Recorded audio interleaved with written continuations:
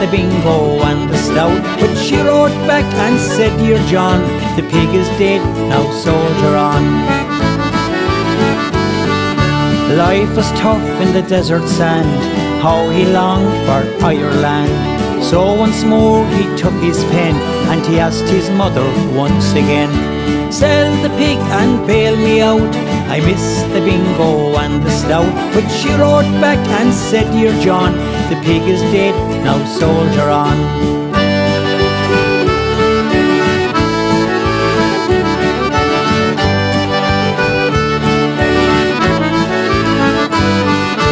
Mrs. Brown, 'twas plain to tell, would not give in that pig to sell, and saved his bacon many a time, saying, "I won't bail out that son of mine.